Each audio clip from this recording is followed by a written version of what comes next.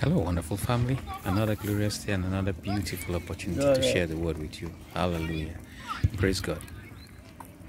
Do you count God as faithful? What does it mean to count God as faithful? Do you reckon Him faithful? What does it mean to reckon Him faithful? If you count God as faithful, you're saying that He keeps His word, that He will be there for you based on what He has said, that despite what you see, what you hear, God will come true for you. You know, that's what Sarah did. She counted God faithful to keep His word concerning the promise He had made about her having a child in her old age. Do you count God as faithful? Or you verbally agree that He's faithful, but physically in implementation, in your deeds, you deny His faithfulness. You think that you get things done in the kingdom based on what you do and not based on what He says.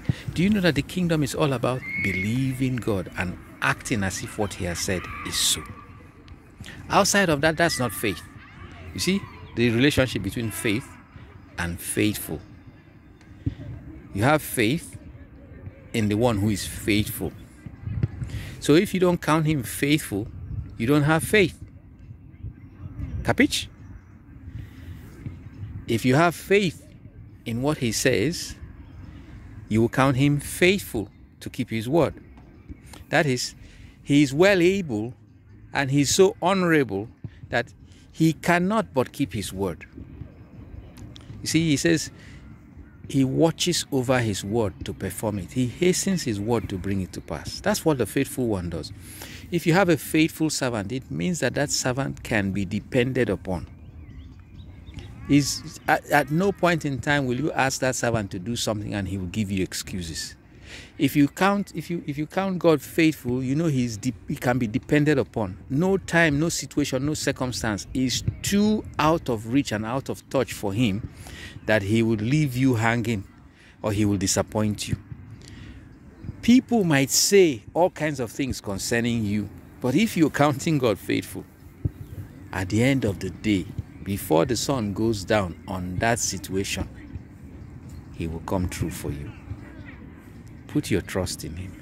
You know, if you count Him faithful, it's actually saying that you trust Him. You trust Him.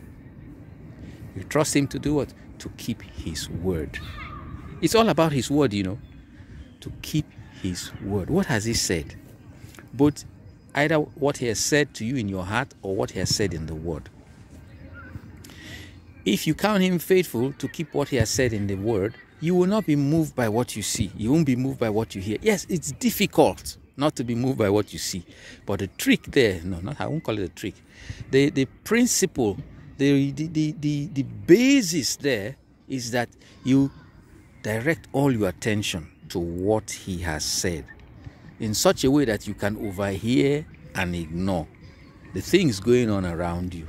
It's not easy, but the same way Jesus urged Jairus to stop the fear but keep believing after he had overheard and ignored what those servants came to tell him. They came to tell him the truth as we know it, facts, but he ignored that and settled with what they were believing for. God bless you. Hallelujah.